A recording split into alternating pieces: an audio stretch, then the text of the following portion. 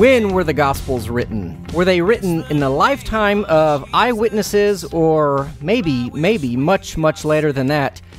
And depending on when they were written, can we start to crack away at the reliability of the New Testament, therefore cracking away at the reliability of Jesus, therefore cracking away at the trustworthiness of Jesus as God's Son and Messiah and prophet and everything else? Well, those are all the questions that are at the heartbeat of modern debates over when the Gospels were written. And as I've said, I'm hoping to do more and more radio debates on the Sin Boldly radio program, and I've got a doozy for you today. Welcome to the Sin Boldly radio program here at KPFT. If you're listening online, we're so glad that you're with us on the HD3 channel. This is the Sin Boldly radio program. If you're listening via the podcast, please check out kpft.org. This is community radio. We will have no commercial breaks. We get to talk straight through for an hour and maybe a few minutes past. And so do go to kpft.org and learn how you can support community radio here in Houston. And I'm Evan McClanahan. I'm the pastor over at First Evangelical Lutheran Church. I have a love for this kind of debate and conversation. And so I'm very lucky to be able to have this debate today. Our guest will be on the phone with us, so I don't have a phone line available for you to call in. Our guests have a fairly strict format with some flexibility, so they're going to present their arguments for each other and then have time for questions from me and questions for one another. So let me introduce, first of all, the topic, and then our guests, and then I say we just dive in. But essentially, we're going to cover two topics today. The first topic is, when were the Gospels written? In essence, were they written in the 50s, 60s, within a generation of Jesus, or were they written in the 70s, 80s, 90s, maybe even beyond? So that is topic number one. Topic number two is, how does the dating of the Gospels affect their historical reliability? And we're going to have some back and forth, like I said, on both of those questions. It should be a lot of fun.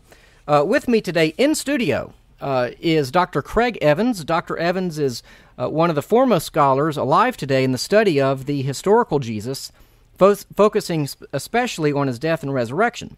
Evans has lectured at several prominent universities and seminaries around the world, including Cambridge, Durham, Oxford in the United Kingdom, Princeton and Yale here in the States, and Hebrew University and Ben Gurion University in Israel. He's appeared on hundreds of television and radio media, and now we can add one more to the list, the Sin Boldly radio program here at KPFT. And on the phone with us is Matthew Ferguson. Matthew is a PhD graduate student in classics at the University of California, Irvine. His research interests include ancient biography, Greek and Latin historiography, the New Testament, early Christianity, and the early Roman Empire. He also studies epistemology and metaphysics, and philosophy is part of his graduate work as well. He completed his master's in classics at the University of Arizona with a master's thesis studying the use of ring composition in Suetonius's De Vita Caesarum. I probably said that all wrong, but Matthew will be able to correct me. And finally, Matthew is also an advocate for secular humanism, naturalist philosophy, church-state secularism, and writes about these issues on his other blog, Civitas Humana. And before we go, I want each of you to have plenty of opportunity to tell people where your websites are so that they can learn more. But we've got the topics, we've got a format. Each speaker on each topic is going to have 6 minutes. Matthew's going to go first, and then we're going to have about 10 to 12 minutes for questions from me and then questions for one another. And can everyone hear each other, and is everyone ready to go?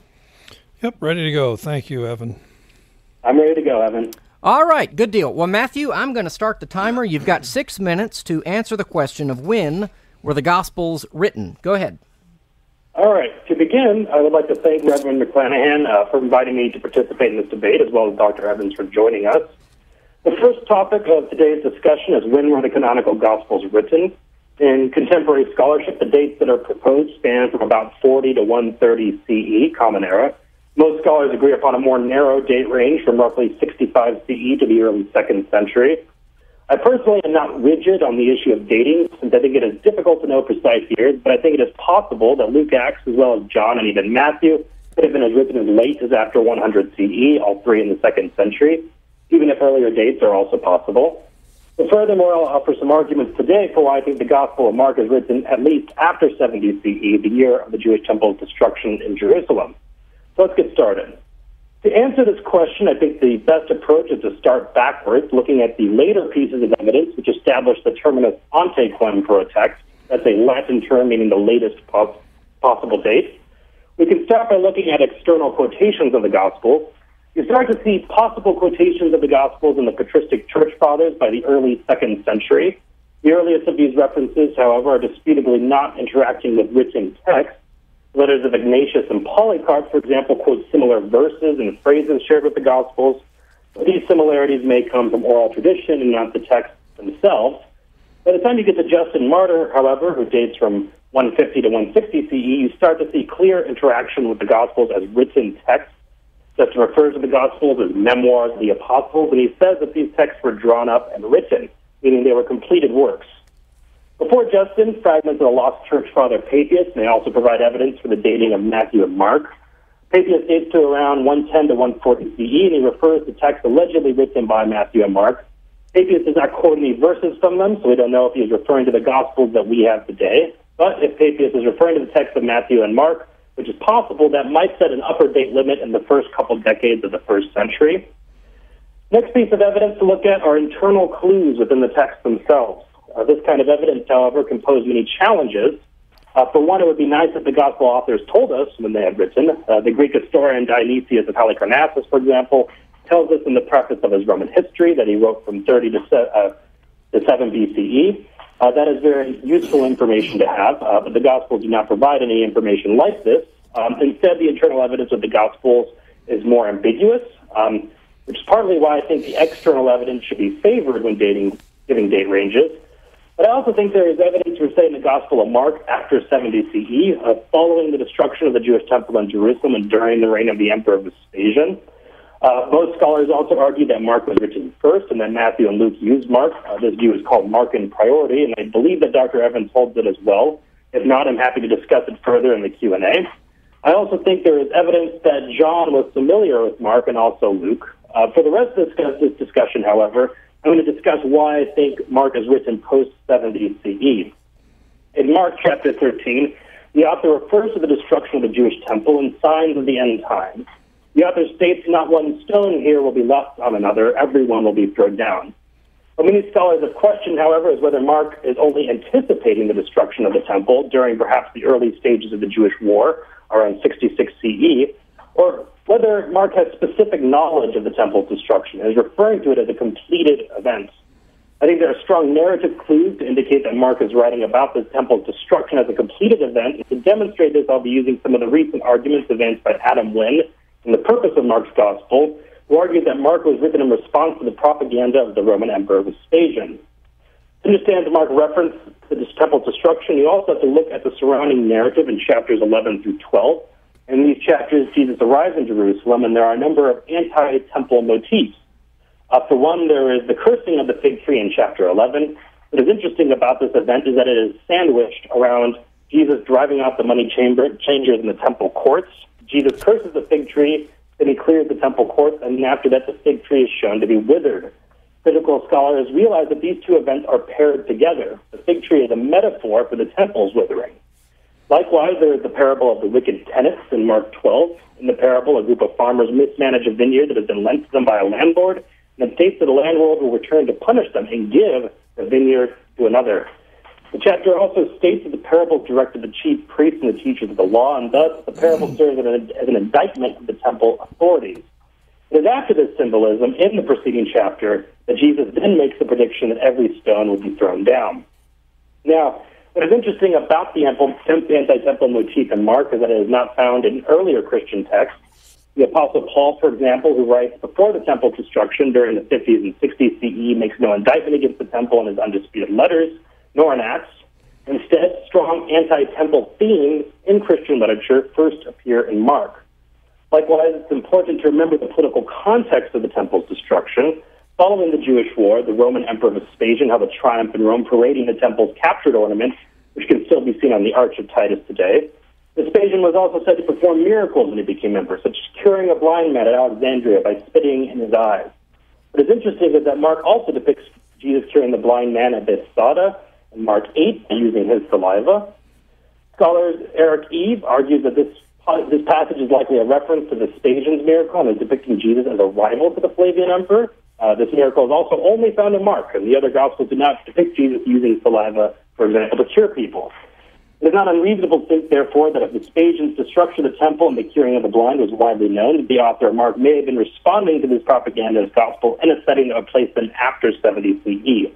That said, I also think the matter of dating is complicated. It depends greatly on interpretation. I'm open to earlier dates of composition, but I think we should treat the date ranges with caution and acknowledge later dates, spanning as to late as 100 to 130 CE, as the outer range that needs to be set when dating the Gospels. That said, I now look forward to Dr. Evans' own discussion. All right, good deal. And as mentioned, you went a few seconds over 6 minutes, so we'll give Dr. Evans a few seconds over 6 minutes as well, if he would like. And Dr. Evans, are you ready to answer the same question? When were the Gospels written? Yes. Right. And Matthew, I commend you for your succinctness. You covered the ground very, very well. Good job. You've done your homework.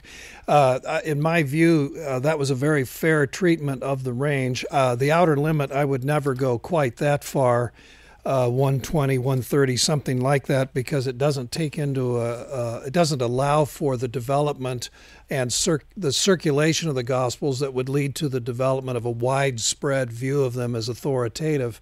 I think you have to allow for some years. That's why I would keep the canonicals, certainly the synoptics, in the first century, and perhaps even John somewhere in the 90s, perhaps near the end of the first century.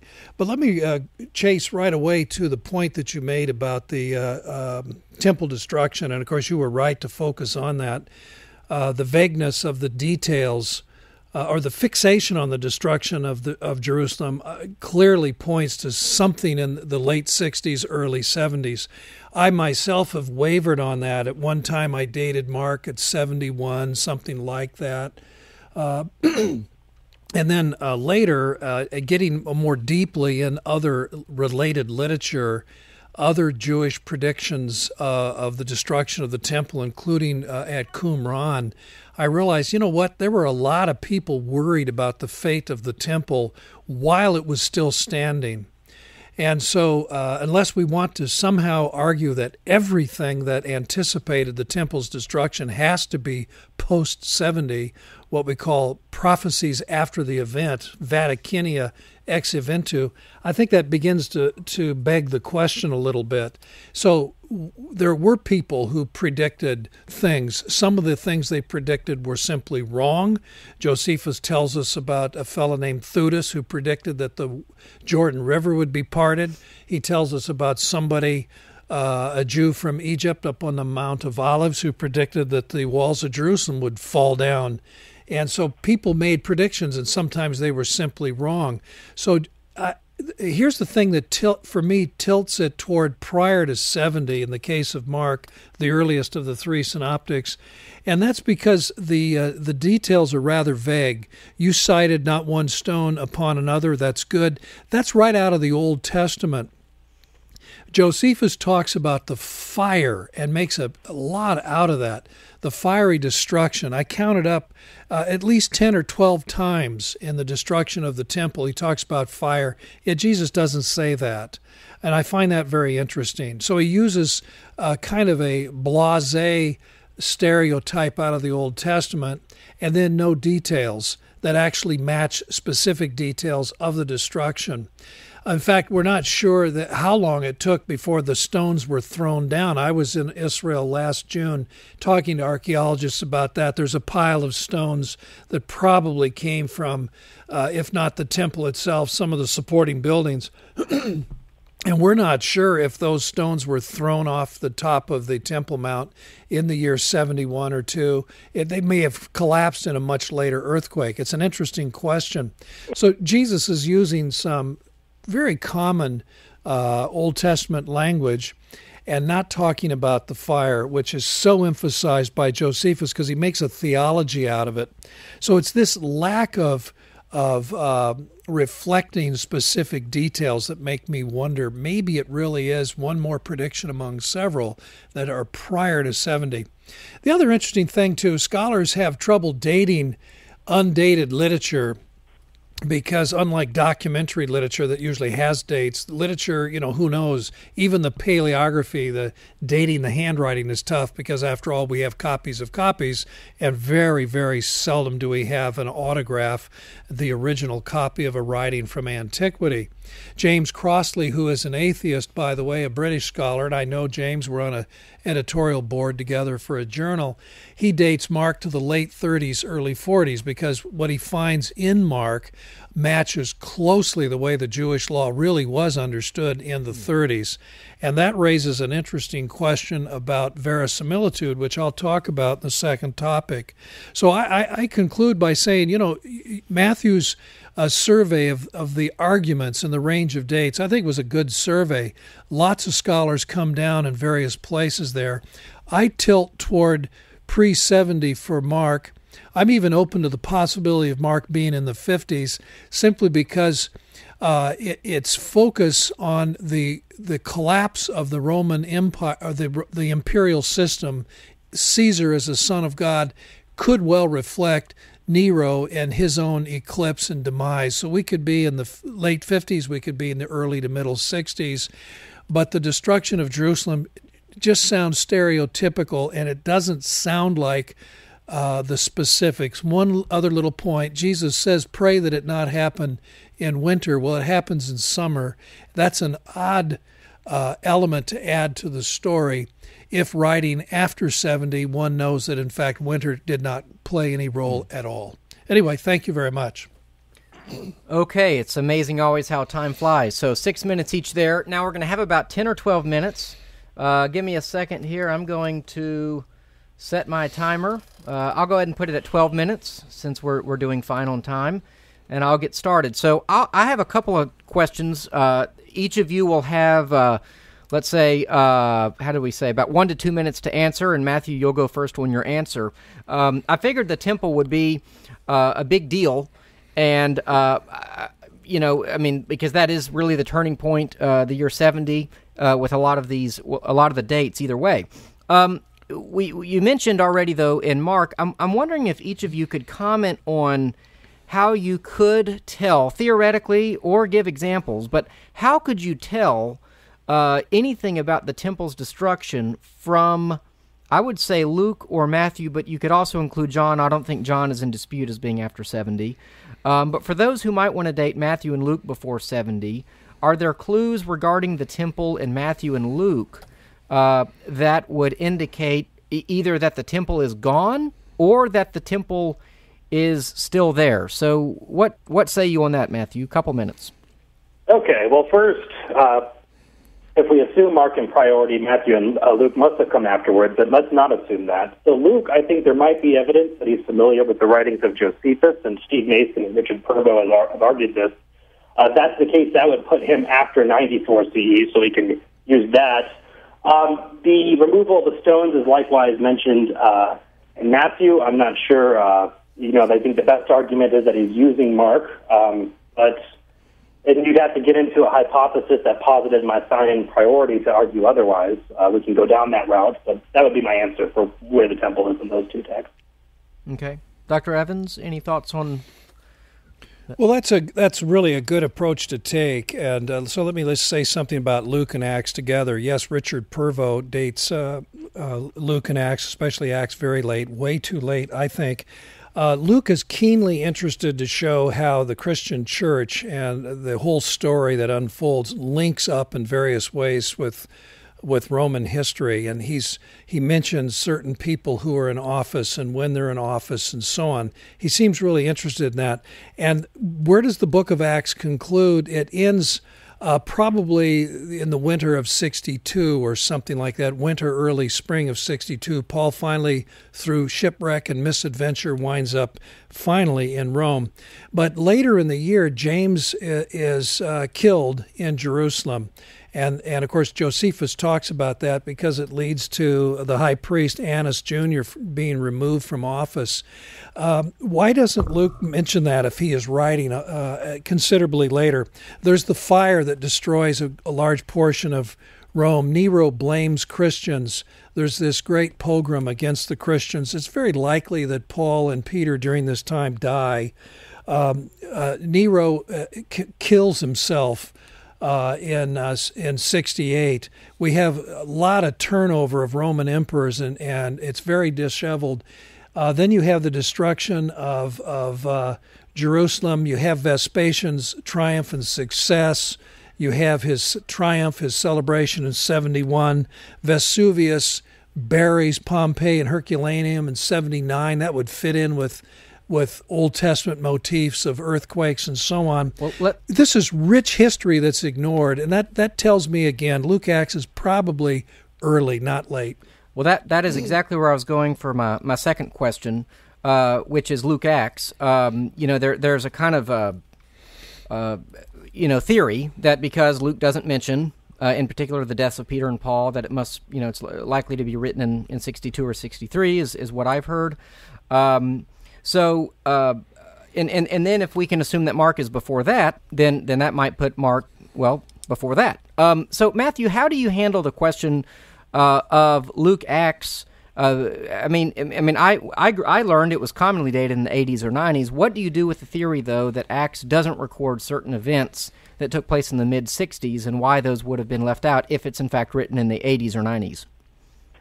Yeah, so it's an argument from silence, which I think makes it a little speculative. One thing I will say is that while Paul's death is not explicitly mentioned in the narrative at the end of Acts 20, they do refer to Paul departing for Rome, and they say that they will never see him again. Paul says they will never see him again. It appears to allude to Paul's death. It seems that the author knows that he's dead. At the same time, too, I don't think that Acts is necessarily writing history that goes up to the present moment. And that's not uncommon among a lot of historians. You could ask, why doesn't Herodotus write about the Peloponnesian War and the interceding years if he's writing close to these events instead of ending earlier, several decades earlier? I think the purpose of Acts is to present a narrative of how the Christian church grew out of Jerusalem and then eventually reached Rome. Regarding other details from the narrative, the mention of the temple's destruction in Luke, where it's possibly, and most scholars would argue, is following Mark's narrative. There's also references to being aware of armies surrounding the city. And some argue that this is not just a vague reference. Dr. Evans talked about how Mark isn't giving the specifics, but it seems that Luke's description does actually refer to armies around the city in Luke 21, and so that might more specifically refer to the Roman attack against the city. I also think that there might be a chance that Luke is using Josephus, and that wouldn't place him as late. Dr. Evans says he doesn't think that 120, 130, he thinks that's way too late. If he's using Josephus, that's more after 93 or 94 CE, so that's not quite as late as he's cautioning against. Dr. Evans, you kind of hinted at this already in your first answer, but any other thoughts on Luke Acts? Sure. Yeah. The armies surrounding the city and some of these details, there are 3 or 4 distinctive eschatological oracles in Luke. He rewrites some material he finds in Mark 13. There's some stuff that could be Q related. There's some other stuff that seems to be unique to Luke. And C.H. Dodd, a long time ago, noticed that it doesn't appear to reflect the details of the destruction, but rather there are phrases taken from the Greek translation of the Old Testament. There are phrases taken right out of the prophets. And I thought that was a very interesting observation on Dodd's part in the Journal of Roman Studies. And I think that's something else that needs to be taken in. Like Paul says, you won't see my face again. To go back to that, I think in his farewell speech to the Ephesian elders. And I think what this means is that Luke knows Paul's in prison. He's not at all sure that Paul will ever get out again at the time he's writing. So that's not a strange statement there. So these kinds of things, scholars wrestle with them, and we try to figure out what makes the most sense. Nobody really has proof. It's always a question of probability. So what Matthew has suggested, it's plausible. It could be right. But I think as the evidence mounts, it starts to tilt again away from such late dates because there's just too many juicy theological things that could be exploited, but we're not. Let's do a very, very brief cross-examination. So, Matthew, I think we've got time for one question each. If you've got one question for Dr. Evans, and like I said, we can go beyond an hour if y'all would like, a little bit anyway. But Matthew, have a question for Dr. Evans, and then Dr. Evans, you'll have a question for Matthew. So go ahead, Matthew. Yeah, I think actually instead of posing a question, I'm going to maybe respond to some of his points, and then he can respond to me. I kind of that's fine. Is that okay? Yeah, sure. Yeah, okay. So one thing I will say about the reference to the pray it doesn't come in the winter in Mark being vague and that being an indication since it happened in the summer that it wouldn't occur. So I talked with Adam Wynn about this, and what he basically argues is there's actually a scene transition before that. He argues that in between Mark 2 and verse 3, they go to the Mount of Olives, and Jesus is talking with the disciple, and in that he asks, the disciple says, when will these things, tauta, Greek plural, happen, rather than tuto, this thing, namely the temple's destruction. And what he argues actually is that verses 14 through 23 are not referring to the destruction, but are referring to the coming of the Son of Man in the end times. Likewise, another point I'll make, and then I'll give it over to Dr. Evans, is that I think it's not just Dr. Evans mentioned that there were other Jews that made prophecies of the temple discussions. He noted the temple destruction. He noted the Essenes. He noted other examples. What I would say about that is it's not just Jesus who I think is predicting the temple's destruction in Mark. I think the actual author is, and it's because of the anti-temple motifs in 11 through 12. Mark is thematically arranging material like the withering of the fig tree to serve as a metaphor for the temple itself. And so I don't think just Jesus is making the prophecy. I think Mark is making the prophecy. And I think the best reason why is if he's writing after during the reign of Vespasian, the temple's on everybody's mind because Vespasian is using a lot of propaganda to discuss the destruction. That's my view, and so I'll give it to Dr. Evans. Yeah, that's a very good point. I do think that Mark the evangelist has woven together created sandwiches, which is the way Markan scholars usually talk about it. I think most of these, and for our audience, what I mean is there are two stories that are blended. One is cut into two, and then the other story is inserted in the middle, and so it creates the sandwich effect as though there's a piece of meat between two slices of bread. And so the fig tree is found to be fruitless, it's cursed. Jesus then takes action in the temple precincts. Then the fig tree is found later, and it's dead. And so you are right. I do think it goes together, and it suggests that the fruitless fig tree reflects a fruitless and doomed temple establishment. These are the things. These are the kind of things prophets do, and it's lives of prophets. Josephus himself predicts the temple's destruction, or so he says. The Dead Sea Scrolls and one or two other pseudepigraphal texts clearly anticipate the temple's doom, worried about Gentile presence, worried about a corrupt priesthood. Testament of Moses, written probably in the year 30 or so, anticipates disaster because of a corrupt priesthood. And I think that's what's going on. So for Mark, the problem is Jesus has been rejected by the Jewish authorities, the religious authorities. He's been rejected by the priesthood. That doesn't look good. That doesn't commend Jesus or the Christian movement. So he's casting Jesus in a role that very likely Jesus played, which is why he went to the cross, of condemning a corrupt and avaricious and oppressive priesthood, not the Jewish people, not Judaism as such, but a corrupt priesthood. That's why he's popular with the people. And Mark, I think, reflects very well the pre-70 realities in Jerusalem involving the general public. And so as the Jewish war gets underway, if we date Mark in 67 or 8 or something like that, he very likely edits with the anticipation that these things will come to pass and soon.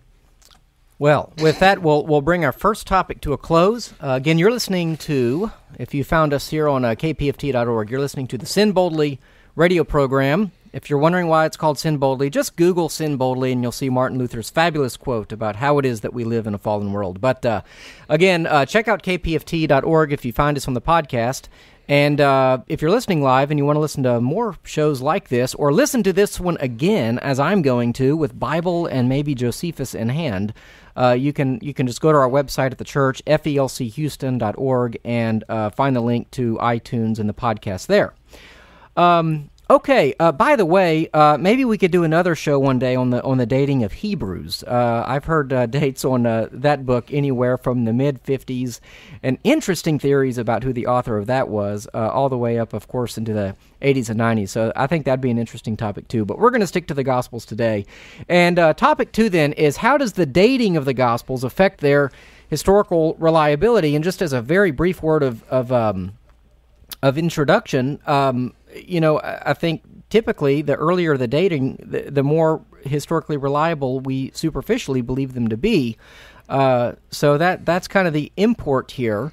And so on that question, how does the dating of the Gospels affect their historical reliability? Matthew will go for 6 minutes, Dr. Evans will go for 6 minutes, and then we'll have about 10 minutes or so for back and forth. So Matthew, take it away.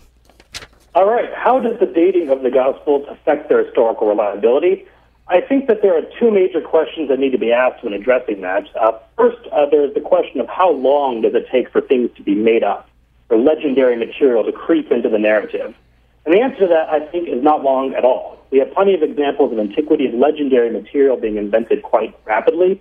Alexander the Great, for example, was said to have visited legendary Amazonian warriors by sources dating to only a couple of decades after his death, such as Secretus, who even was a traveling companion of Alexander.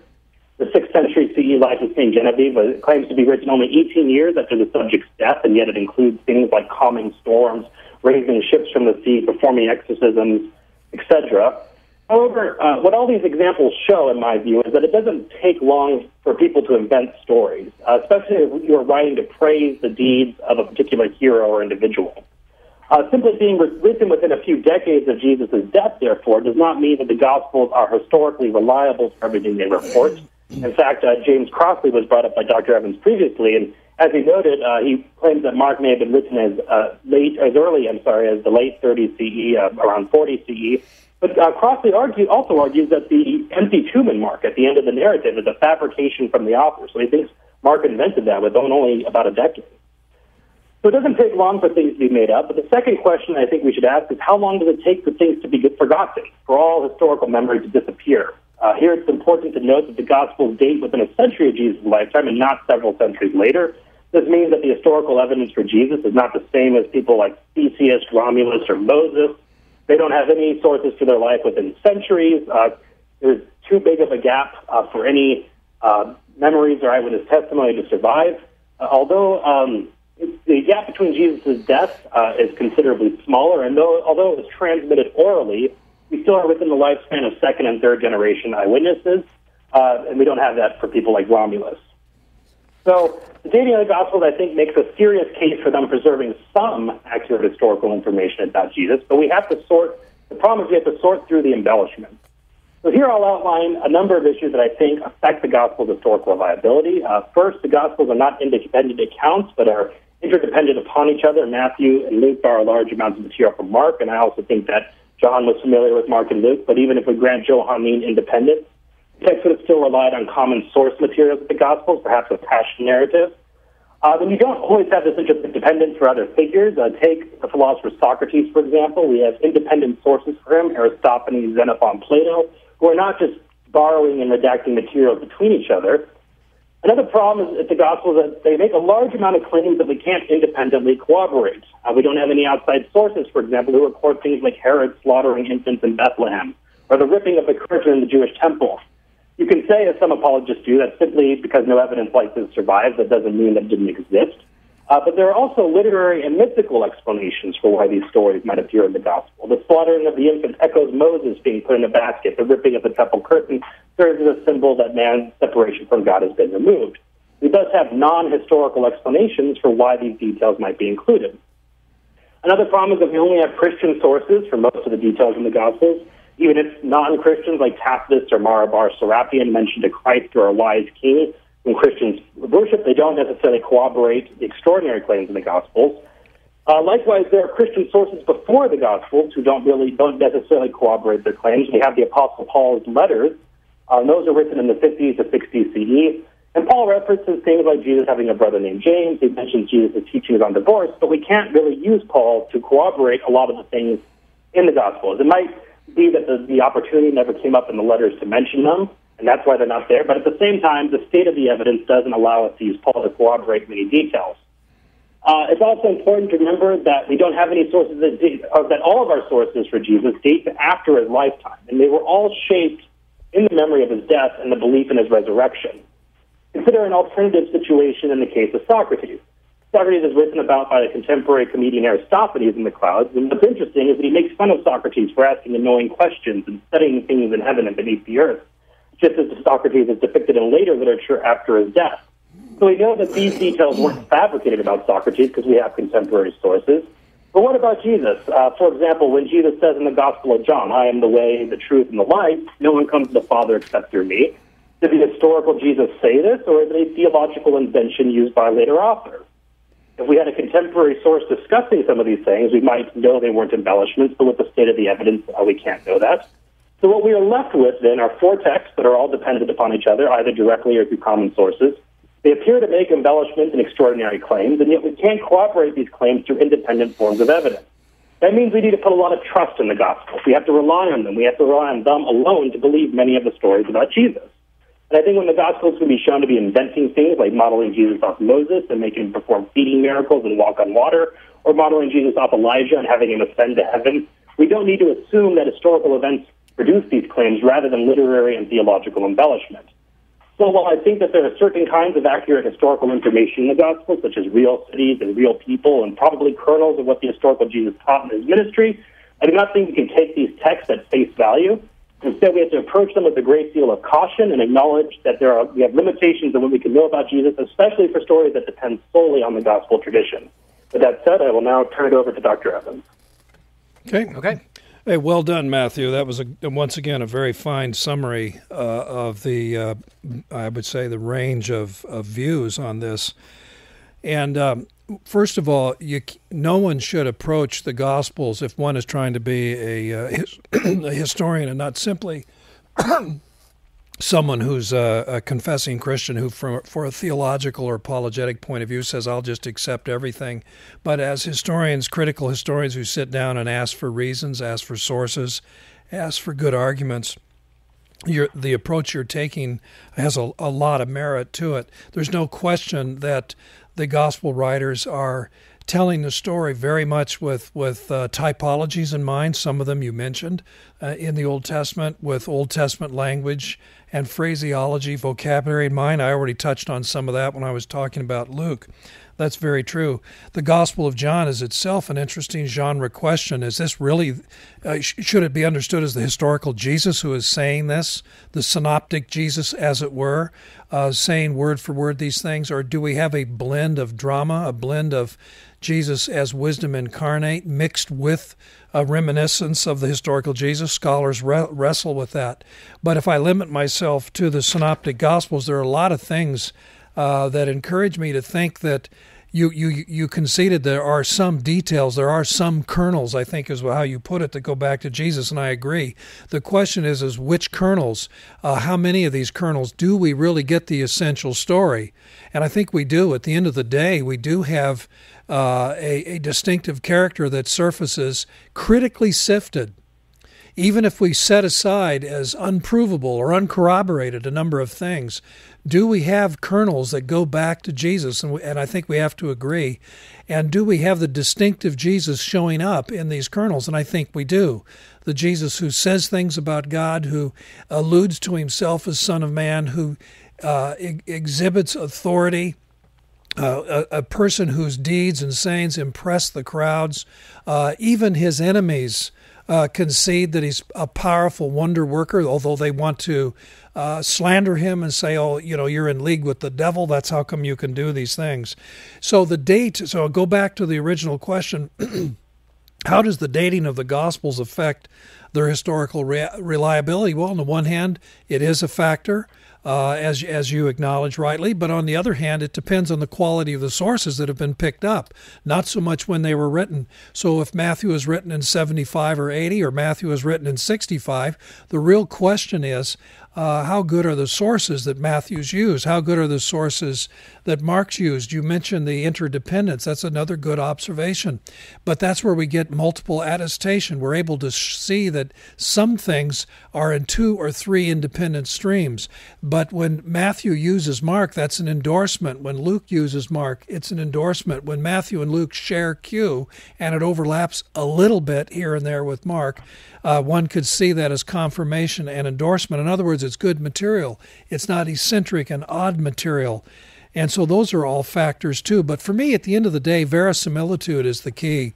Verisimilitude, and I'm not explaining this to you, Matthew, because you know this as a classicist, but verisimilitude means that the historical source exhibits the realities of the time, real people, real places, real events, real topography, real geography, and so on. Verisimilitude, we recognize it because there's corroboration from other sources. There's corroboration from archaeology and so on. If the Gospels were unreliable, if they basically were just myths and fiction, with a little bit here and there that might go back to Jesus, a handful of kernels, but nothing else, I don't think archaeologists would use the Gospels.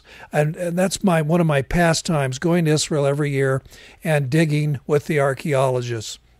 And what's so interesting is you can be Jewish, you could be a non-Jew, you could be a Christian, you could be an atheist, you can be, as long as you're an archaeologist, and there you are digging. They always use Matthew, Mark, Luke, and John. You could look at Jim Charlesworth's edited collection of studies, Jesus and Archaeology, 31 contributors, 8 of them are Jewish archaeologists.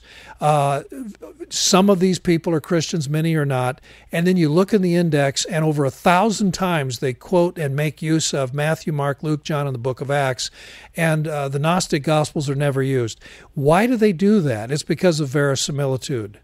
The canonical Gospels are seen to be reliable sources. It doesn't mean they think that they're inspired or inerrant or authoritative. They just discover that, you know what, these things are accurate and it's worthwhile using them. You'd be lost without using them. We know where to dig and we know how to interpret better what we dig up.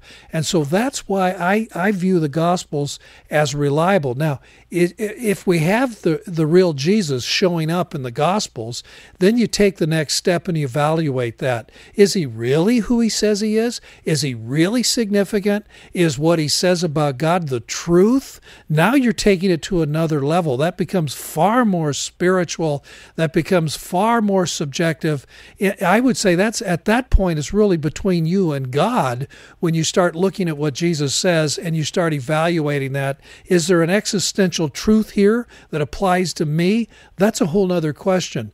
But I believe that the Gospels do tell us what Jesus taught and the kinds of things he did, how he impressed himself on his contemporaries, friend and foe alike. Well, okay, that's each of your 6-minute take. I think I've got 2 questions, but Dr. Evans, you addressed I think the main parts of my question. But Matthew, this will give you an opportunity to come right back on that. And my question is this: regardless of when we dated the Gospels, although my second question is going to deal with Luke and his 4-verse prologue. All important, of course, him claiming to speak to eyewitnesses and so forth. But before we get to that, do the details of the Gospels give them credibility, regardless of when they were dated, regardless of whether the authors lived within the lifespan of eyewitnesses or their sources were eyewitnesses? I mean, one of the things, and again, Matthew, if you accuse me of bias, you'd be totally right. So this is where you may be at a pastor's hosting the show. So I'm not claiming perfect objectivity here. But when I read the Gospels, and especially Acts, I am just amazed at the level of detail and the correspondence and agricultural practices, religious practices, labor practices, the names of people that were at meetings, where people were from. So even if they are written in 90 or 100, if we just looked at the details alone, Where does is it possible that has more weight on their reliability than when they were written? Okay, I think it's important to stress which details we're looking at. I think some are more reliable than others. Dr. Evans mentioned verisimilitude, and he says there's a consistent character that comes with Jesus. I think to a limited degree that's true. I think the Gospels do depict Jesus in different ways, occasionally contradictory. But at the same time, I think there are some minimal details that come out about Jesus, that he was from Galilee, that he was an itinerant prophet, that he predicted a coming kingdom of God. I don't doubt that. And the things that I tend to doubt more are, I think, embellishments that were built on Jesus using motifs from texts like the Septuagint, modeling him off of Moses, modeling him off of Elijah. I can believe Jesus was an itinerant prophet, but not necessarily believe those details. The other thing that's come up is the issue of archaeology. So, for one, I'm not entirely convinced that just because a text refers to accurate archaeological details, it's necessarily correct. Homer's Iliad did refer to an accurate city of Troy, and Heinrich Schliemann was able to even use that text to excavate to find the city. So, that was a very big archaeological discovery, but it's from a myth. At the same time, too, the way the Gospels rearrange each other, the narrative, what order of events, did Jesus purge the temple right before his death in Mark, or did he do it several years before in John? I think that you can have real settings and real people, but you can still adjust the material in ways that puts it out of chronological order, that might even remove historical context. And you can also have, I think, embellished stories being told in real places. But Dr. Evans also pointed out that the canonical Gospels are more reliable than the apocryphal Gospels, like the Gnostic texts. And I agree, and those sources are later, and they are outside of the geographical, the ethnic context that Jesus originally lived in. So, sure, I'll grant that that the Gospel of Judas is not necessarily a reliable historical text or something like that, but I still think that there are problems with the canonical Gospels. Okay, Dr. Evans? Well, I would never deny that there are no problems with the Gospels. It's a good thing there are. I wouldn't have a job. This is what we as scholars do. And Matthew, and I wish you the very best as a future classicist. You're going to be, you show me some mastery of text already. I'm impressed. And, you have multiple accounts of certain things that various Caesars did, and you get the same kind of chronological discrepancies. One of the things I teach my students is we have a modern bias, which I'm not saying it's bad. We want things in strict chronological order. We want words verbatim. If we say, President Obama said something, then we want it word for word. We're not interested in paraphrase or interpretation. But that's not the way it was 2,000 years ago.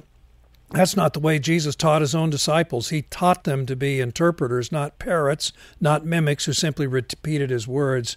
As he says in, after some parables, he asked his disciples if they understood him.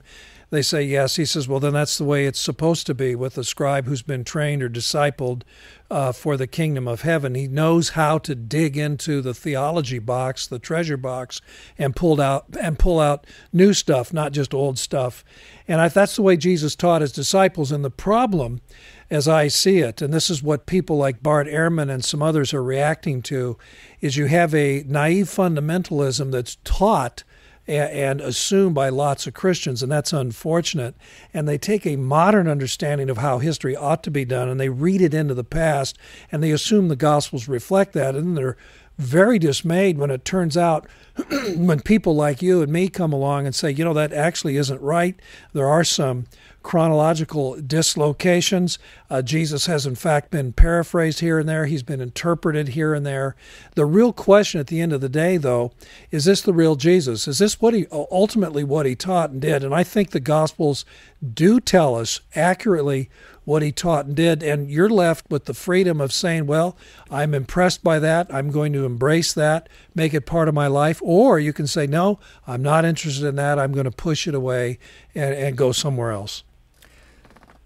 In the end, I think at some point we're going to come to some spiritual decisions or ideas or what have you, not just textual questions. But let me get to the question of Luke.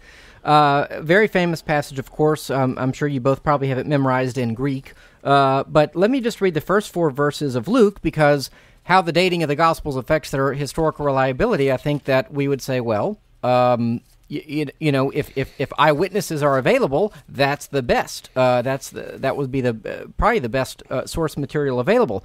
So Luke writes to begin his gospel, and of course he writes something similar to begin Acts, or at least we know that Acts is his because of how he begins Acts. But he writes, "Inasmuch as many have undertaken to compile a narrative of the things that have been accomplished among us, just as those who from the beginning were eyewitnesses and ministers of the word have delivered them to us, it seemed good to me also, having followed all things closely for some time past, to write an orderly account for you, most excellent Theophilus, that you may have certainty concerning the things you have been taught." So, Matthew, what do you think about Luke specifically mentioning the fact that he points to eyewitnesses? Is that something we can take at face value, or can he still do that in 80 or 90 or whenever you might date Luke? Okay, well, I'm going to address that by first raising some important points about that prologue. First off, that's a very unusual set of verses in Luke. If you look at the style of the Greek in those verses, it's a very rhetorically polished, periodic sentence arrangement. The rest of the Gospel of Luke follows a form of Greek that's much closer to the Septuagint, it's closer to the other Gospels. So I think we shouldn't treat those first verses as indicative of the entire genre of the text. It's also weird that the author uses the first person. I, Theophilus, am writing this text to you. As Armin Baum has pointed out, that is not typical of the other Gospels. Matthew and Mark don't even use the first person, and John doesn't use it quite in the same way. And one thing that's true about Greek historiography is that typically the authors, even if they didn't name themselves, would interject with things like, "it seems to me," and so forth like that. The first person comes up. The other thing is that while Acts has this kind of historiographical, semi-historiographical prologue, if you look at the narrative of the text, it seems to follow literary patterns that are more common actually in novelistic literature. Richard Pervo has an article on the use of direct speech in Acts. And direct speech is when you quote actually what someone says. So you say, "I am the Word and the light," versus Jesus said that he was the Word and the light. That's indirect speech. It tends to be a feature of historical narrative in Greek and Latin literature that they actually use indirect speech. They don't like to give the exact words, or when they do, they'll use constructions like toiade. They put words like these. There'll be subtle ways, and you have to really read the original languages to pick this up, that the author will distance themselves from knowing the actual words that were spoken. But Acts actually has about 50% of the narrative in direct speech. And Percival found that there was that's very common in fictional literature. I'm studying the Alexander romance and the Life of Aesop right now. They have a lot of direct speech. And likewise, historical narratives don't. The closest that came was Salus de Bellum Catalinae, and that's not really a good text to use because there's a ton of orations in it. It's not really the same dialogues. But to address the issue of eyewitnesses, there's some dispute about whether he's talking about directly using eyewitnesses or whether he's using traditions handed down by eyewitnesses. But I would say actually the narrative constructions of Acts creates more issues. If he's using eyewitnesses, I don't think he's using them the same way that historians like Herodotus do. I think he's actually telling a much more novelized and dramatic narrative. Okay. Well, I knew I was opening a can of worms with Luke 1, and we could probably do a whole show on those 4 verses. But Dr. Evans, you wanted to come back on a couple of points. Just a couple of points. Luke, he's following a pattern that we actually see in Josephus, for example, in Appian, 2 books, where he begins a similar way, where in the in the first person, he introduces each of the 2 books. Philo does the same thing in Life of Moses, Vita Moses. There are 2 books there, and it's very similar. So Luke fits in more of the Hellenistic Judeo climate in terms of genre. He's not really an odd man out there. So to introduce his work in the first person and then go on and give it in a more conventional third-person narrative is not strange.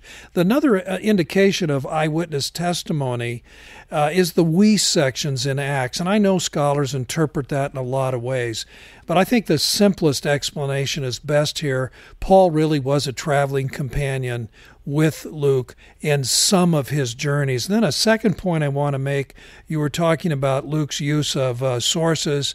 Perhaps he depends on Josephus, and yes, Richard Purvo and others have suggested that. I have a major problem with that. Luke's use of known sources is plain and obvious. His use of Mark, it's obvious. His use of Q is obvious. His use of the Septuagint, and of course, he may be using other sources, but they're not known to us, so it isn't obvious. But we have Josephus. Where has he quoted Josephus? Where do we have a single sentence or a phrase? And so the idea that he's used Josephus, that's a possibility, but it's not in step with his known and observed practice. And so I think we should be careful about assuming that just because you get some general parallels once in a while between Luke, Acts, and the Greco-Roman world about which he's writing, that doesn't mean he's used Josephus as a source. Well, we are just about at the end of our time. I think we can go a little bit long, maybe just 5 or 10 more minutes. Why don't we have one more question from each of you, then closing statements, and then we'll wrap it up. So, Matthew, do you have a question for Dr. Evans?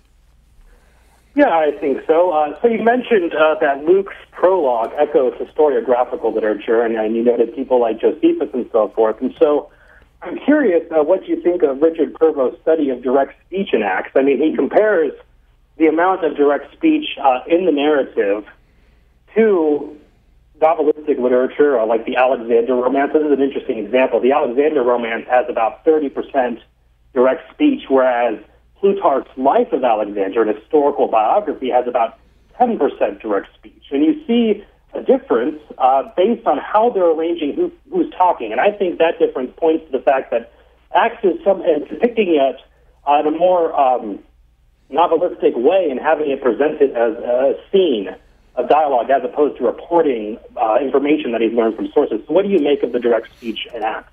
Okay, that's a very good observation. I think there's no question that Luke and in his own way, the fourth evangelist, are using some dramatic touches that you do see in novels.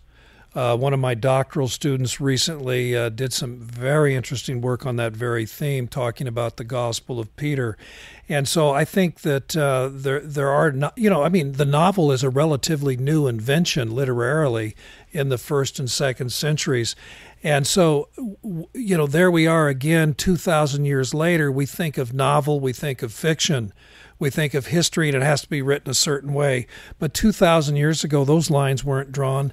And to be rhetorical, to be entertaining, to be riveting, these were all features that authors in antiquity were experimenting with. So I'm not surprised if we get some elements like that. So I don't dispute what you're saying, but I think I would be inclined to come to simply a different conclusion about the implications of these observations.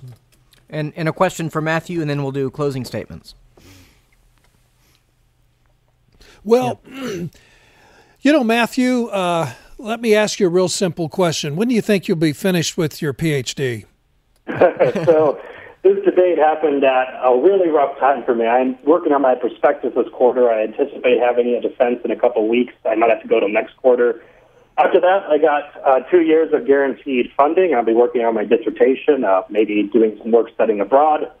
But so 2 to 3 years, I'll be finishing the PhD. Okay, that's excellent. I wish you every good luck in that.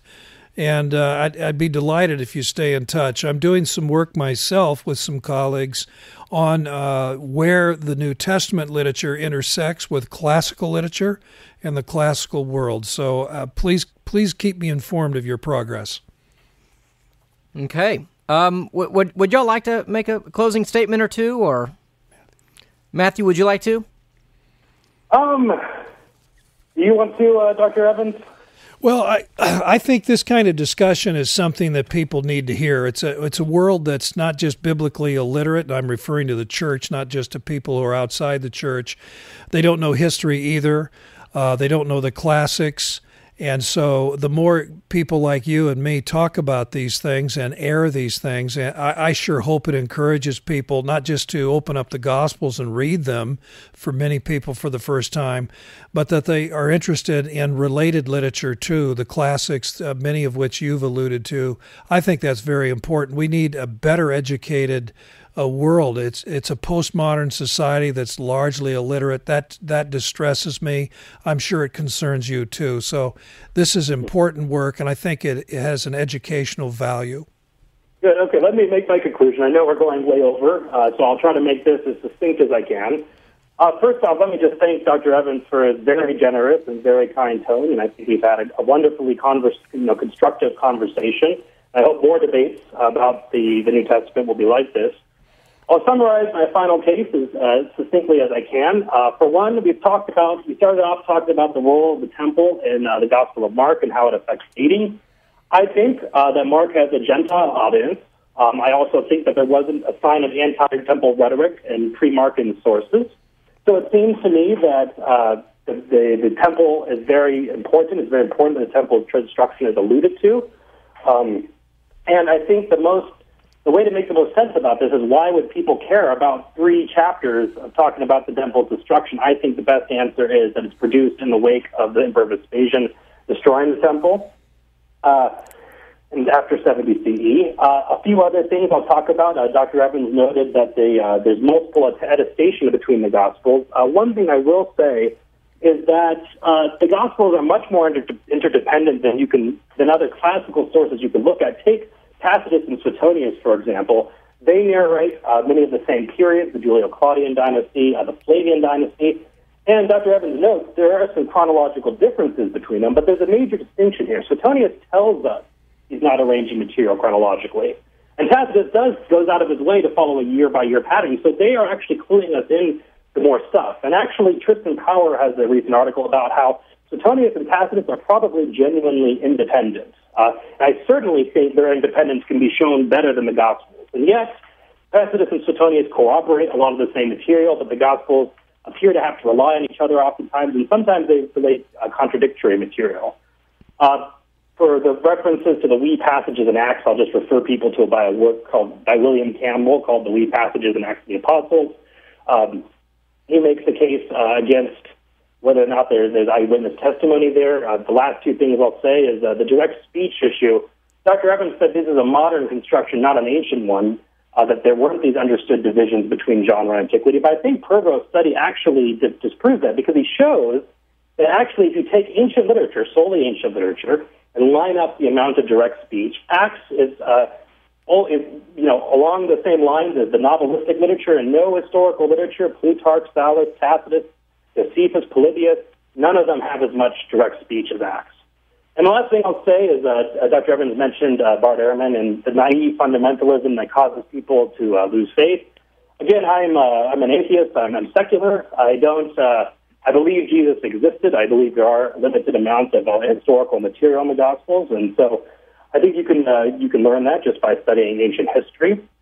And what I will say, though, is that I think while we do get a cohesive picture of Jesus as an itinerant prophet, I don't think that many of the extraordinary claims about him, walking on water, ascending to heaven, things that appear to allude to Moses and Elijah, I don't think we can prove those things historically. And at the most, what we can show historically is, yes, there was a real prophet Jesus walking around Palestine in the 1st century.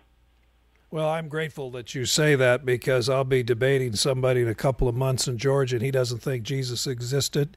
So in my debate, I will refer to you, Matthew, as a supporting voice of reason. Thank you. Well, no mythicists here, so far we're in agreement on that. Well, as always, we're going to have to leave some ends loose.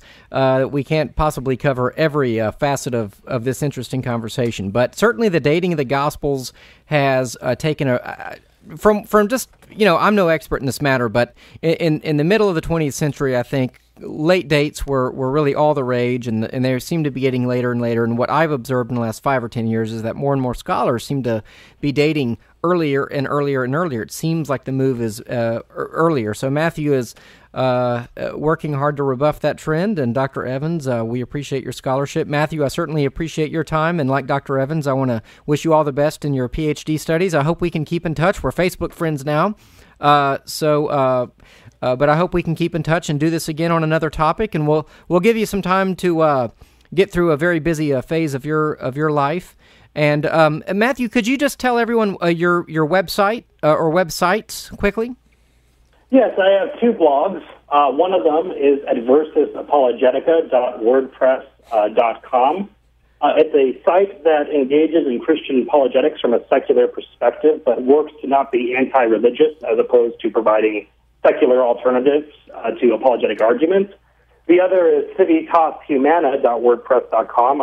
It's a separate blog where I write about secular humanism. I keep it separate from my history blog. I like to distinguish my historical work from my work in philosophy, particularly the philosophy of atheism. And so I encourage both believers and non-believers and people of other religious faiths to read it. And Dr. Evans, it's Craig A. Yes, my web page is craigaevans.com. All right, good deal. Well, thank you both very much. We're going to have to call it a day there. Matthew, stay on the phone for 1 minute, all right? But until next time, friends, check out kpft.org. You can learn more about the Send Boldly podcast at felchouston.org. And until next time, may you have the peace that passes all understanding. See ya.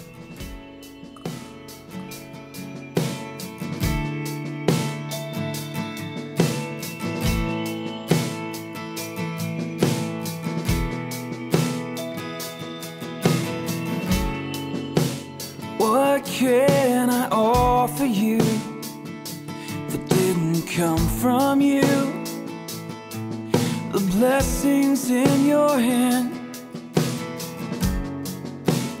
everything I have is yours. You gave me life, I begin